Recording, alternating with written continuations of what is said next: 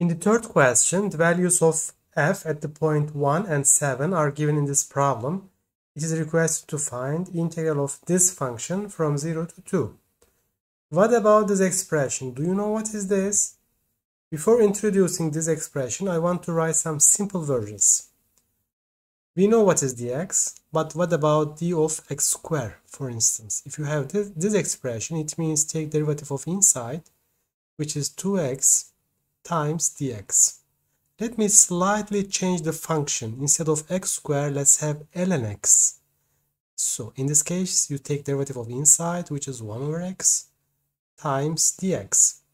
Instead of specific functions, let me write the general form, which is f of x, d of f of x. Derivative of inside using the same manner. This is f prime of x dx. Okay. What about d of f of 3x plus 1, which is given in the question? So I can write this integral using this idea from 0 to 2, f of 3x plus 1 times, instead of d of f of 3x plus 1, I first take derivative of 3x plus 1, which is 3, then derivative of f, by chain rule of course, this is f prime of 3x plus 1, and finally dx. Okay, this is all.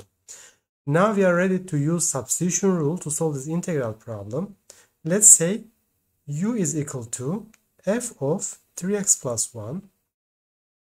If you differentiate each size, you have du is equal to derivative of f is f prime 3x plus 1 times derivative of inside 3 and finally dx. When x equals to 0 for the lower boundary of integration, u is equal to f of 1, which is 2. This is given in the question here. And when x is equal to 2, u is equal to f of 7, which is 4. This is also given in the question. Now we are ready to use substitution rule. In this case, this integral is equal to integral from 2 to 4. Instead of f of 3x plus 1, we have u. Instead of this expression, we have du.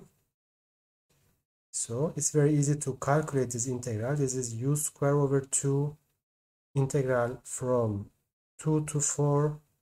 If you calculate this, you have 16 minus 4 divided by 2, and this is equal to 6.